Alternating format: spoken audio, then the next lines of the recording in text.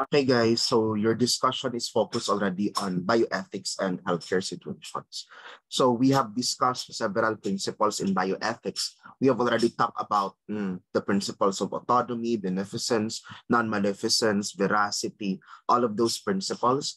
Now it's about time for us to understand how it is applied on specific healthcare situations that are commonly encountered in our setting. So there are many issues that we are encountering. And mind you, these issues tend to be complex and these issues could not be easily answered by one ethical principle.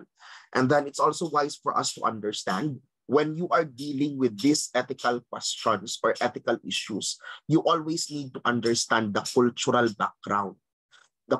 background of the issue. Okay? So one typical example that we can talk about now about the cultural background is abortion. If you would look at abortion in the Philippines, as I would always remind you, is abortion allowed here in the Philippines?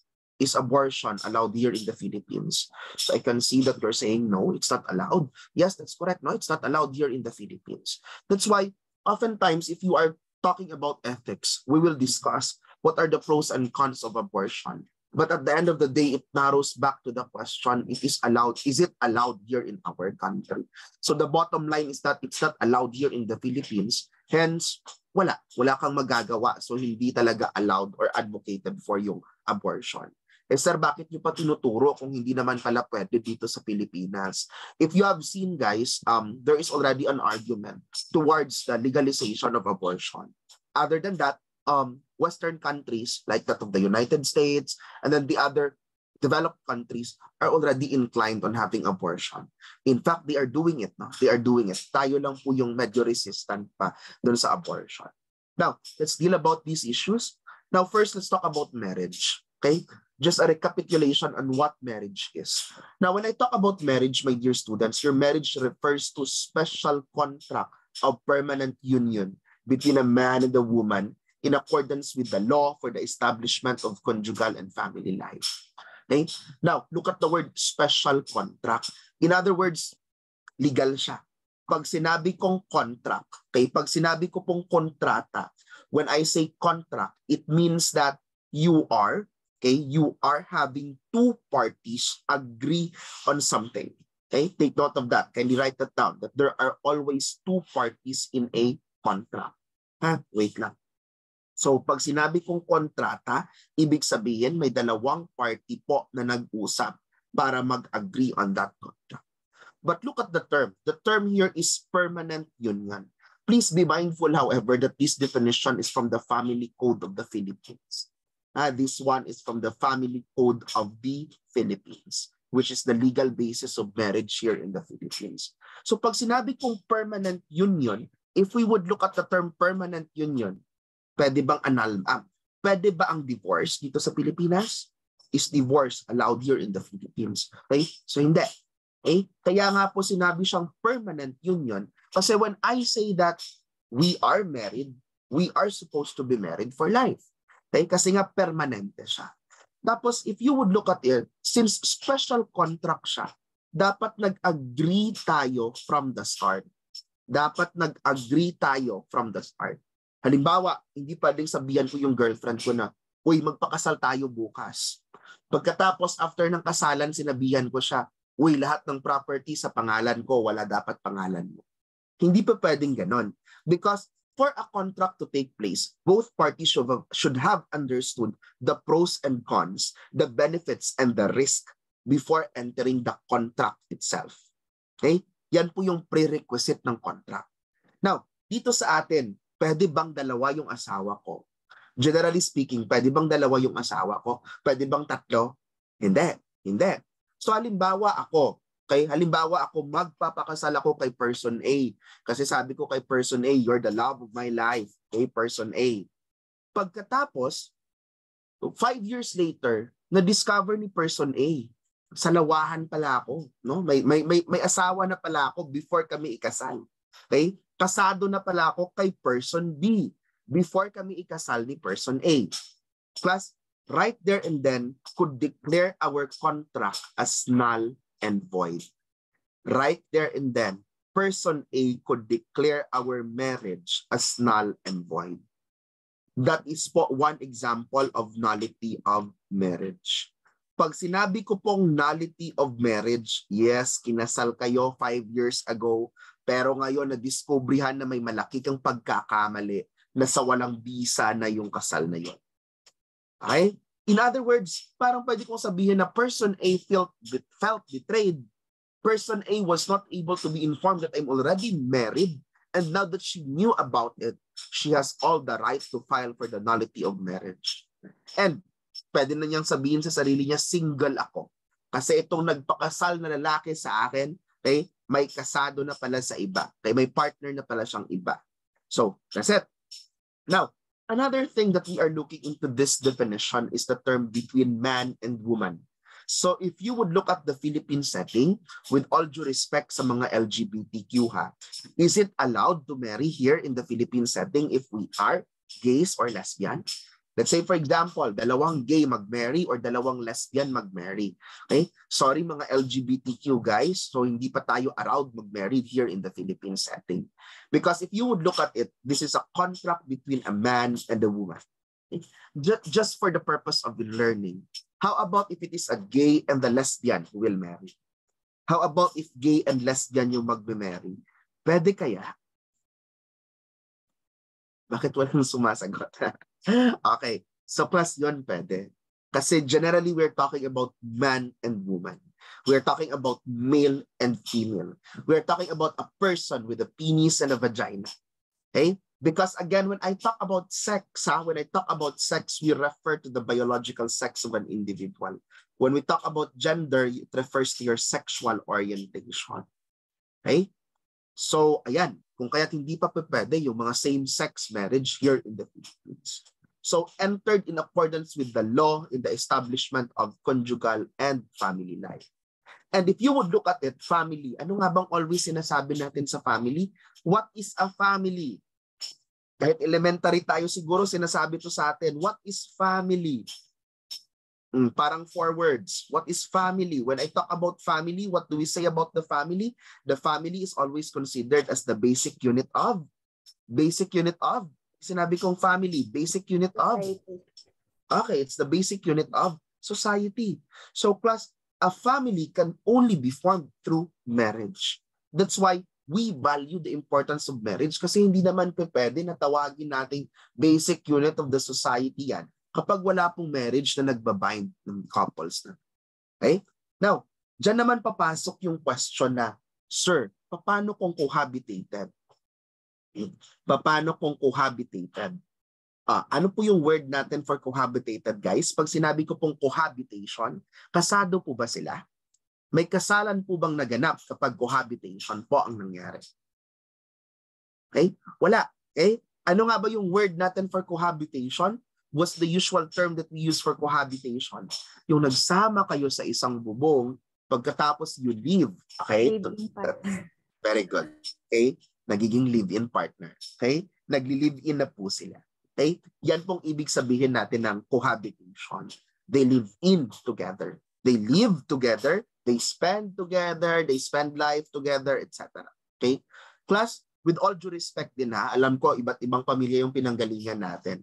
Pero statistics would show na parami na po yung cohabitation. Okay? Parami na po talaga yung cohabitated family in our set. Okay? Marami na pong nagli-live-in, ano? Marami nang nagli-live-in. Okay? Now, tayong mga nurses, we do not say that live-in is good or bad. Okay? We are not inclined on saying that live-in is either good or bad. Hindi mo pwedeng sabihin na ay live-in, masama. Okay? Hoy, nurses tayo nurses. Hindi po tayo judgers. Okay? Bawal po yung mga nagja-judge. I think kayo mismo may mga kilalang mga live-in partners. Okay? But please take note that legally, are they single or married? Are they single or married? Okay? Legally po, they are still considered to be single. Okay? Legally, they are still considered single. Okay? So yan po ang mga dapat nating isipin. Now, so again, tayong mga nurses and ethics yung pinag-uusapan natin, we do not judge these individuals. We do not judge these individuals. Alam nyo, lately may mga na namimita kong tao, parang sinasabi na mahal ko naman siya pero ayaw ko lang talagang magpakasal. Okay? May mga ganong linya, hindi ko alam. Ano? Because maybe the traditional way of orienting us is that when you love somebody, you will be inclined to marry him or her. Pero I think we are also affected by the changes that are occurring. And then we are also getting westernized, if I may say, on the way we think. Okay? But on that, hindi ko sinasabi na mag-live-in kayo. Ha? Magpakasal kayo. Baka pagalitan ako ng mga parents nyo later on na nag-live-in kayo. Okay? Class, it's better for you. This is personal. This is not ethics. But I would say that it's better for you to be committed. It's better for you to enter into a special contract than rather to be in a relationship which is hanging. Ha? Mas maganda po yung legal at saka yung ethical.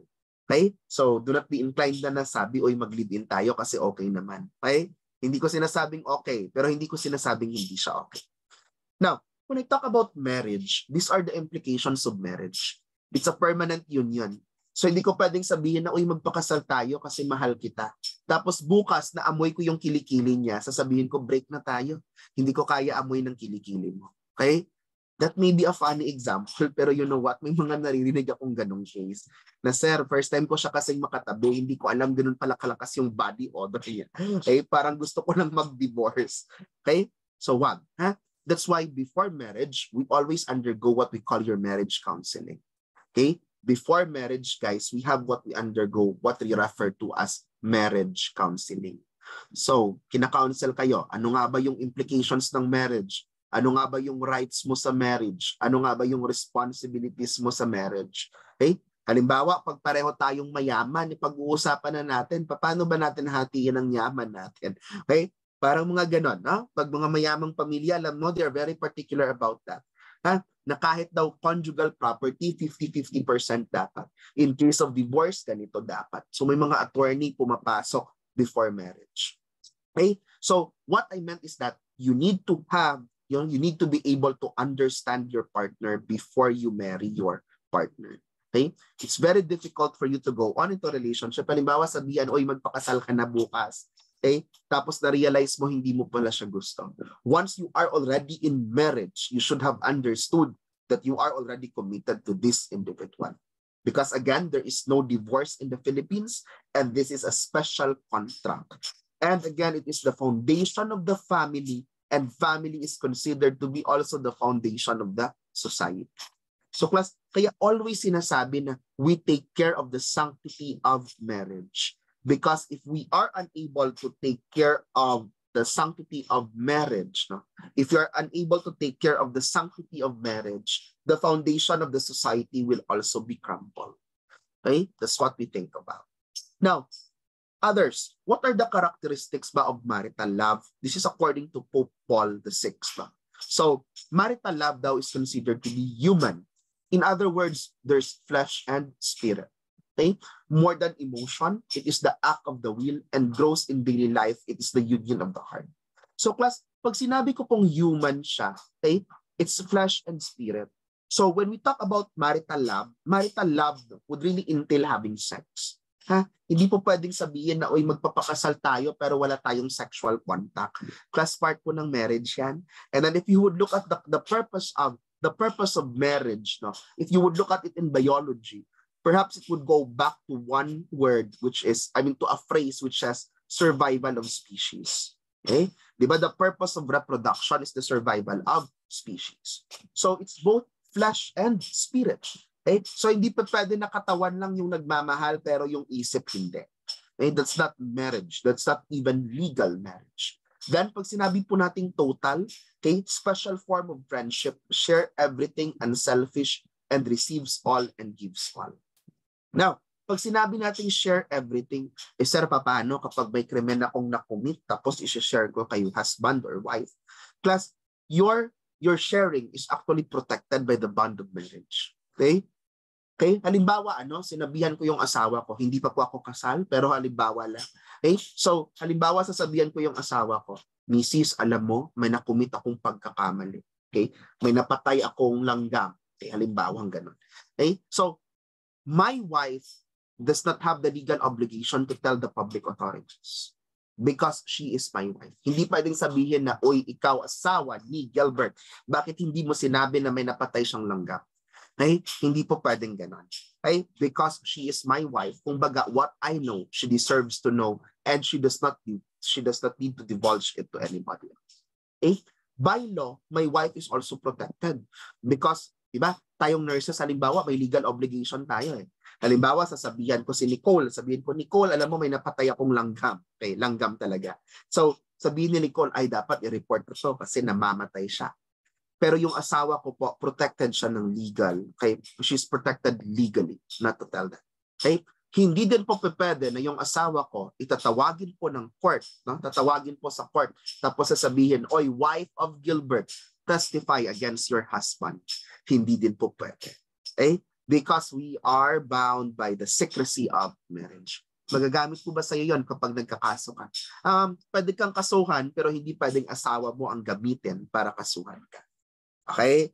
So, parang ganun. So, mayroon po tayong sa secrecy in marriage. Then, faithful.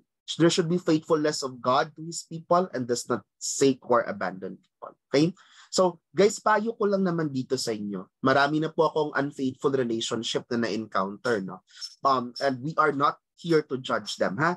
Take note of that. Baka kayo nga po is also have been experiencing this also. Okay? We are not there to judge, ha?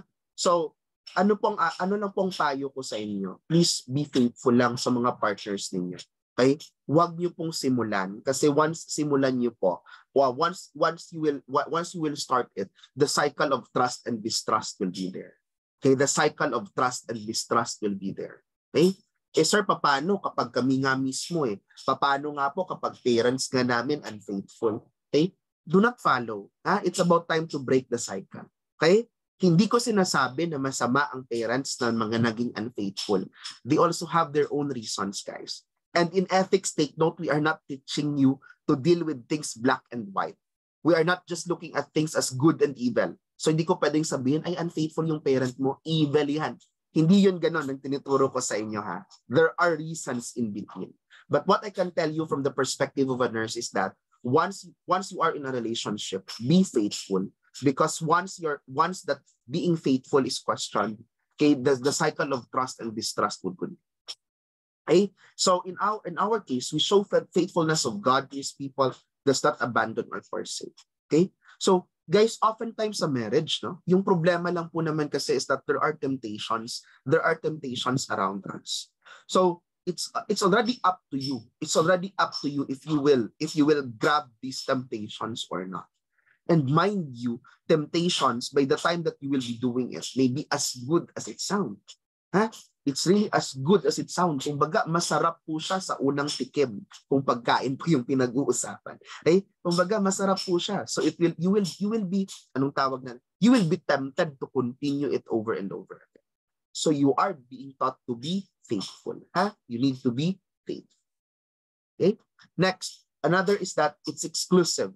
It's a gift to one person, exclusion of all others, you and you alone. Okay? So pwede mo nang sabihan yung nililigawan mo, dapat exclusive yung relationship natin, ha? Because according to Pope Paul VI, a marital love is exclusive. Okay? So hindi po yan sharing for everyone. Okay? Then it's also love that goes beyond couple, destined to raise up new life. And then take note that children is considered to be a supreme gift of marriage. Ha? So, pag sinabi po nating children, depende din po yun sa couple, ano, kapag gusto nilang magkaanak or not. I came to realize that there are also couples who would say that they don't want to give birth. No? Or may mga couples din po akong na-meet na they marry young, pagkatapos sasabihin na for the first 5 years of marriage, hindi muna sila magkakaanak for them to enjoy their life together. Okay, so there are couples like that. So, but then take note that children is considered to be the supreme gift of marriage. Now, what are the grounds for annulment of marriage? So, may annulment po tayo. Take note, ha? We do not have divorce, but we have annulment. So, when we talk about annulment, this declares marriage to be null and void. Okay? Nullity. Kaya nga po tinawag siyang annulment because it goes back to the word nullity of marriage. Now, ano pong dapat nating tandaan dito? Kapag tayo po ay magpapakasal, halimbawa 18 to 21 years old ka pa lang, 18 plus is considered to be the age of consent, di ba? In other words, kung sa hospital, kapag hihingi ako ng consent, kapag 18 years old ka na, pwede ka nang magbigay ng consent for yourself. But take note, if you will marry before the age of 21, okay, if you will marry before the age of 21, dapat there will be a consent of your parents. Dapat may consent ng parents. O halimbawa, nagpakasal ka, age mo 19 years old, tinago mo sa parents mo, tapos pinakita mo lang sa pare, father, ito po yung signature ng parent ko. Finorge mo pala, no? Sa father, nag-consent na sila, pero nag-forge. Later on, when it is discovered that you forged the consent of your parent, your marriage will be declared null and void.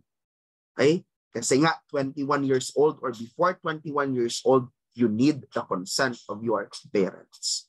Unless if you have freely cohabitated with the other and live as husband and wife. Next, pag nalaman na, uy, may psychiatric problem, pag nalaman na, uy, may pagkabaliw, okay? So, during the time of marriage, so pwede po siyang ma-declare as na annulment din. Okay? So, kung nakikita nga po ninyo, I can't recall the specific name ng mga artista, pero parang may sumikat dati na nag-process ng annulment. And one of the reason is mental incapacity. Okay? Yung isang reason po na na-state is mental incapacity. Now, take note, ha? Baka sabihin nyo, sir, pwede naman pala, later on, pag ayaw ko siya, sabihan ko na lang yung korte na, uy, baliw yan, baliw yan. Okay? Hindi po ganun, ha? Hindi po pwede. Ha? Hindi po ganun kabilis na sasabihin natin na, ay, baliw yan. So, ano nga ba? Dapat po may process po tayong dinadaanan. And for that process to continue, it needs to have the expert opinion of the psychiatrist. Okay?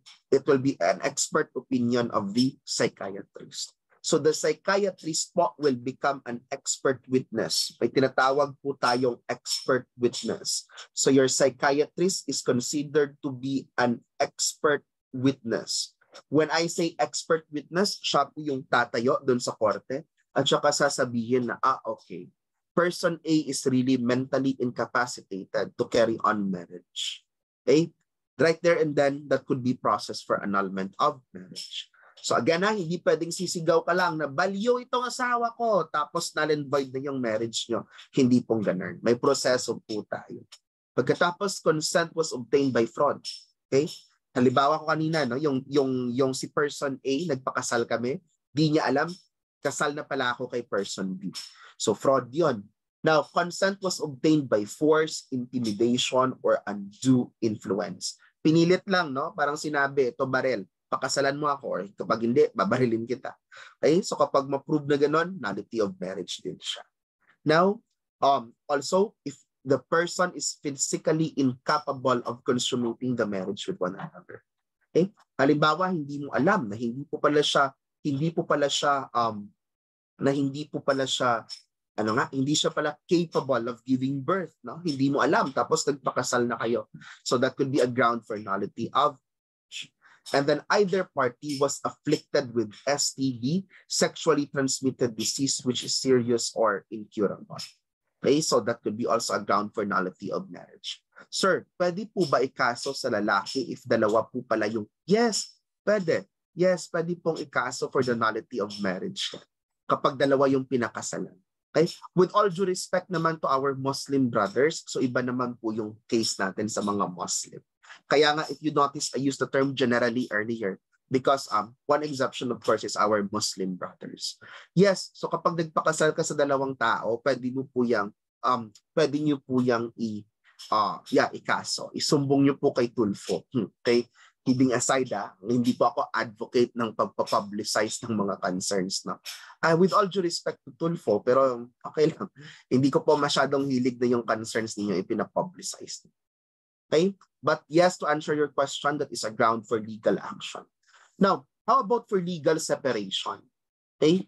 So, pag legal separation, ano naman po yung mga grounds natin for legal separation? Physical violence. Sinaktan ka, bigla ka na lang sinuntok. Okay? Nagalit siya. Kung ano tinatapon ba to sa iyo? Physical violence or moral pressure. Okay? Pagkatapos, guys, halimbawa, husband and wife na kayo. tapos ayaw mong makipag-sex pero pinilit ka niya. Okay lang ba yon? Kasi husband and wife kayo, or mako-consider yung rape? Okay? Mako-consider po yung rape. Ha? Halimbawa, sinabi mo, Mister, pagod ako ngayon, ayaw kong makipag-sex. Okay? Pero pinilit ka, pwede po yung makonsider na rape. Okay? So know your rights. Ha? Know your rights. Okay? That will be true, by the way, to men and women. Ha? With all due respect also to women, hindi lang po babae yung nare-rape. No? May mga lalaki ding nare-rape.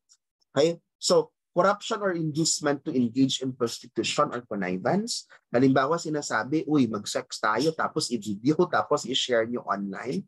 Okay? So, prostitution na po yan. That could be a ground for legal separation. Tapos, imprisonment of more than 6 years, even if na-pardon siya. Drug addiction and habitual alcoholism. I think this is the most common ground for legal separation. No? Okay? So, yung mga addict, pagkatapos yung palaging umiinom. So that's also a ground for legal separation. Lesbianism or homosexuality that you have later discovered. Bigamous marriage. So yung bigamous marriage, yun yung sinasabing dalawa. Dalawa pala yung asawa. Sexual infidelity or perversion. This is also becoming more common, no? Especially among those who are working abroad. Alam mo yung dadatnan sa bahay, may iba palang kasama sa bahay yung asawa. So that happens. That could be a ground for legal separation. Attempt against the life of the petitioner. Halimbawa, I filed for legal separation. Pagkatapos itong yung wife ko, na-threaten yung life ko. That could be another way for us to have legal separation. And then abandonment of petition by respondent without justifiable cause. Okay, so those are the possible reasons for legal separation. Okay, now let's talk about homosexuality and ethics. As I would always repeat, we are not judging them. Okay, I know some of you belong to this society. Don't worry, with all due respect tayo dyan as a LGBTQ. Okay. Now, as healthcare professionals, we need to understand that there are health disparities that are still detected among the LGBT community. Ano pong ibig sabihin ko ng health disparities dyan? Halimbawa, ano nga ba? If they have diseases, halimbawa, if they have HIV/AIDS, LGBT community daw, according to research, would have a tendency not to right away go to the hospital kasi ayaw po nilang i-judge. Okay? Or ang tendency po nila is they are not seeking consult right away because they are being judged. Halimbawa, sinasabi, bakla kasi yan kasi nagkaka-HIV. Okay? Di ba naririnig yung pang mga ganong notion? I don't know if you're still hearing those notion. No? So we are in the healthcare society, hindi po pwedeng ganon. Okay? Hindi po pwedeng ganon yung point of view natin. In fact, we need to educate them, and in fact, we need to reach out to them because they are not supposed to be considered na special. Hindi po sila special group in the community. They are actually part of the community. We are actually one with them. Okay? Hindi nga, I don't know nga if referring to them as LGBTQ would really be necessary. Ano? Kasi nga, tao din sila. At the end of the day, tao po tayong lahat. Okay? But then look at that, no? So LGBTQ community would also have higher rates of mental problems. Bakit nga po higher rates of mental problems? Again, hindi ko sinasabi na yung mga LGBTQ baliw, no? But research would say that they have high risk of mental health problems. Bakit nga pong ganon? Kasi nga meron tayong stereotyping. Okay? Stereotyping is still present in our society. Come to look at it, no? If you have friends who are LGBTQ, can they just open up in public and then say, hi, bakla po ako. Okay? Hi, lesbiana po ako. Diba hindi? And then the tendency is that when they have problems, they could not open up properly because they don't want the public to know that they are who they are. Because they are also afraid of stereotyping. Okay? So that's why if you have friends like this, kapag LGBT, tapos may na-encounter na concerns, talk to them. Just like how you would deal with your usual friends, yung mga male, female friends nyo, talk to them. Okay? Because they also deserve to be heard. Okay? They are also prone to substance abuse, risky sexual behavior, self-harm, and suicide. Okay? Plus, ito namang sa risky sexual behavior, I have been informed kasi of a research wherein the most common STDs are found in gays, among gays and bisexuals. So most common talaga ng mga STDs na nasa gays and bisexuals. I'm not judging you if you are. I'm not judging them also. But guys, as nurses, we need to educate them on the importance of, ano nga bang tawag natin siya? ABCs. Di ba meron tayong ABCs, yung abstinence, be faithful, and then C is the use of. Ano nga yung C on the prevention of your STD? The use of. Abstinence, be faithful. Ano yung C? It's in your maternal and child nursing. Okay? Not really contraception. What specific type of contraception na lang? What specific type of contraception? Okay? Use of condom. Use of condom. Educate nyo lang po sila. Educate nyo po sila. Okay? Educate nyo pong lahat that you need to have the ABC in order to prevent the spread of sexually transmitted diseases. Okay? Mahirap po. It's really very challenging if you will have multiple partners. Okay?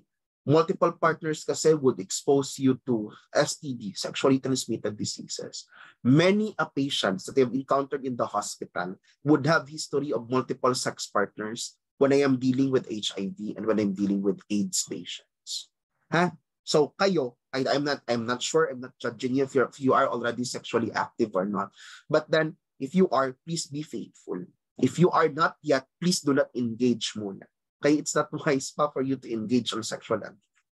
Okay? So kindly take note of that. So we need to educate them. Okay?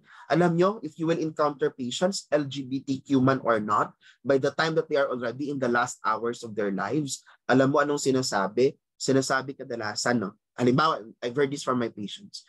Nurse, if pwede ko lang sanang ibalik yung oras, I would be faithful. If I know that these are the consequences of my action, sana hindi ako nagwa one night stand. Okay? Plus, I don't know if you've seen cases of AIDS. Malala po talaga kasi yung AIDS. It's as if nakakainin na lang ng infection yung katawan ng pasyente. Okay? They are in pain, bone pain, they are in skin pain, lahat na lang ng pain na i-encounter nila when they have AIDS. Okay? So I hope that you will also realize that when you are educated. Now, self-harm also and suicide. At your stage, no, being student nurses, you are not yet licensed to deal with your self-harm and suicide. So sir, ano pong gagawin namin if there's somebody who will be texting you? Okay, halimbawa sasabihin, "Uy friend, parang gusto ko nang mag-suicide." Wag mong i-ignore, ha? Wag mong sabihin na nagpapapansin lang naman to, crush kasi ako nito, di ko pinapansin. Okay? Okay, pwede nga ganon, pero you do not ignore. So what do? You just talk to that individual and then you try to reach out for help. So you try to call his parents or her parents while you are talking to that individual. Okay? Hindi po natin pwedeng i-ignore. Now, the healthcare provider must carry out case and age-appropriate interventions to address this health disparity. Kung nakikita nyo, wala pong gender-appropriate interventions. Case and age-appropriate po yung tinitingnan natin. Kumbaga, the point there is that regardless kapag lesbian siya, gay siya, lalaki siya, or babae siya, you need to deal with the case that your patient is. Okay? You need to deal with the case that your patient is. The question in ethics on LGBTQ that you can commonly encounter would go back to religion. It would go back to religion. Okay? Roman Catholics, for example, would say, God created man and woman, okay, male and female. And they would say God did not create LGBTQ, so God would disagree with LGBT. But take note that this line of thinking is specific to religious denomination. And if you are a nurse dealing with these patients, wala po tayong pake sa religion. Di ba? Mapa-Katoliko man, mapa-Baptist man, mapa-Muslim man, kung ano pa mga Buddhism man, kung ano pa mga religion dyan yung nag-i-exist, we all take care of these patients. Right? Are you getting my point? So, at the end of the day, wala. Sir, paano kung hindi talaga ako komportable kasi bakla siya? Okay. Baka ikaw bakla. Kidding aside, no? So, pag hindi ka talaga komportable, you can tell your head nurse, Ma'am, I'm not comfortable taking care of this patient. Can I be shifted? No? Can I be shifted? Okay? Walang problemang ganon. That happens. Hindi lang po yan sa LGBT nangyayari. Kahit sa ibang pasyente, pwedeng mangyari na hindi ka komportable. So you can request for VST. Now, let's talk about artificial reproduction. So artificial reproduction is gaining popularity. No? Marami na po. And the question there is that, is it okay to proceed with artificial reproduction? Considering that Is it an act of God or an act of man? Okay? Yan naman yung question eh. Act of God or act of man? Artificial arguments on, or those who disagree with artificial reproduction would say, we don't do that. Hindi natin dapat gawin yan kasi act of man yan, hindi yan act of God. Okay? Life is a gift from God. That's their argument. Life is the gift from God. So it needs to be given by God, and it's not supposed to be done by man. Okay? Now, let's talk about artificial reproduction. One is artificial insemination. So in your artificial insemination, as you might have touched also in your maternal and child nursing, what's happening is that sperm, okay, ito pong injection na nakikita po natin, that's the sperm, okay, here, that is being inserted through the female reproductive tract. Tapos i-insert po siya until fertilization would occur in the fallopian tube. Okay? So it's inserted up to the level of the uterus. Pagkatapos, the sperm plus would swim towards your fallopian tube where fertilization would take place. Now, it's considered to be a less radical and sophisticated procedure to facilitate conception in an unnatural way. Ano po yung ginagawa natin dyan? Your patient class would be monitored by the doctor, and then the doctor, through an ultrasound, would be able to detect by the time that the ovary already released the egg cell. So, tina-timing ng doctor yan. Uy, ngayon, mag-release na yung egg cell. Pag-release ng egg cell, ibibigay na yung sperm papasok. Okay? To induce fertilization. That is artificial insemination. To remember that class, insemination and semination, may pinapasok po tayong semen, insemination. Okay? That's your artificial insemination. Next, you have your in vitro fertilization. Okay? What's being done in vitro fertilization? So class, the egg is being harvested. Yung egg po natin, hina-harvest. Okay? Egg cell, that's for women. It's being harvested. And then pag sinabi ko pong in vitro, is it in the laboratory or is it in the human body? Pag sinabi ko pong in vitro fertilization, laboratory po nga ba siya or human body? In vitro. Okay? Meaning class, sa lab po siya ginagawa. In other words, class, the egg is fertilized already by the sperm in the laboratory. Okay? By the time class that the egg is already fertilized, that's the time, students, that it will be inserted. It will be inserted towards the uterus of the woman. Okay? It will be inserted to the uterus wherein implantation would occur. Wherein implantation would occur. Okay? So yan po yung ginagawa. Fertilization happens outside. Pagkatapos, class, it is being implanted inside the individual. Okay? So kindly take note of that.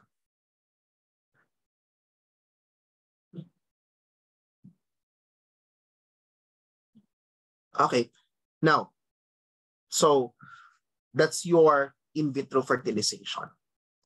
Next, let's talk about surrogate motherhood.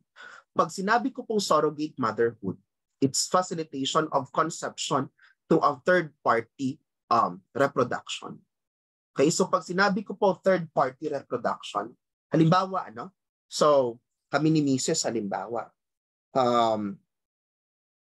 So, kung kami ni Mrs. halimbawa, ano nga ba yung mangyayari? Halimbawa, gusto naming magkaanak, pero ayaw ng Mrs. ko na magdala ng anak, or ayaw ng Mrs. ko na maging buntis, we can opt for surrogate motherhood. Pag sinabi kong surrogate motherhood, what would be happening is that,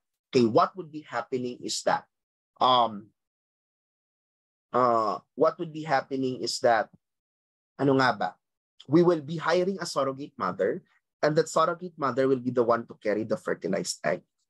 Okay? So, it's facilitate conception through a third-party reproduction. Now, meron po dalawang option, traditional surrogacy at saka gestational surrogacy. Pag sinabi ko pong traditional surrogacy, yung ginagamit po is yung egg ng third party or ang egg po ng surrogate mother yung ginagamit. Tapos halimbawa, sperm po. Pag gestational surrogacy, egg ng wife ko, sperm ko, tapos ipapasok siya doon sa surrogate mother. Okay? Now, kadalasan class, there are medical implications on surrogate motherhood. No? Pag sinabi ko pong medical implications on surrogate motherhood, ibig sabihin, may dahilan naman sila. Okay? May dahilan sila kung bakit sila nagsusurrogate motherhood. Halimbawa, those people with uterine problems, no? May mga pasyente po tayong mai-encounter that wherein they have habitual abortion. Pag sinabi ko pong habitual abortion, parang bawat pregnancy na lang, hindi po nagiging successful. So oftentimes they opt for surrogate motherhood kasi nga po may problema baka dun sa uterus ng mother. Okay? And then there are also instances na tulad ng sabi ko, by choice lang. Halimbawa, sasabihin ng wife na ayaw kong maging pregnant, ang hirap, no? So ano nangyayari? Nagsusurrogate motherhood. This is becoming very common already in the US, no? And in other Western countries. So ano po yung nangyayari? Usually po yung lahat ng expenses finifinance ng family. Pagkatapos by the time that the child will be born, by the time that the child will be born, it will be under the name of the parents already. Okay? So may mga legal papers lang na ina-accomplish na kahit siya yung magdadala ng sanggol, the sanggol or the child belongs to the couple who had the surrogate mother. Okay? So those are some of the modern things that you can encounter already in our setting. So nakikita na po natin sa setting natin yung mga ganito. And then the question is it allowed or is it ethical for us to do it? From our end as nurses and healthcare professionals, one thing lang naman po yung hinahanap natin. There should be your informed consent. Okay? Informed consent. And babalik din po ako sa suggestion ko na once na hindi ka na komportable on assisting the procedure because it's against your religion, you could always tell your head nurse. You could always tell your head nurse. Na ma'am, hindi po ako komportable on assisting on this procedure. Okay? Ganun lang po yun kasimple. Now, bakit po kailangan ng informed consent? Because guys, if you would look at these procedures, they are not 100% effective. Baka nag-artificial insemination tapos sabihin, bakit hindi ako nabuntes? Di ba gusto ko nang mabuntes, gusto ko nang magkaanak? Bakit wala? Kasi nga class, hindi naman yan 100%. Okay? In vitro fertilization, hindi din po yan magiging 100% successful.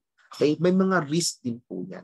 Pagkatapos surrogate motherhood, may mga risk din po yan related to the health of the surrogate mother, the health of the egg, and then the health of the sperm. So they're not 100% effective really. So you need to have informed consent. And just like any other procedures in the healthcare setting, it is coupled with risk and benefits. There will always be risk and benefits. Okay? Now, you have any questions so far?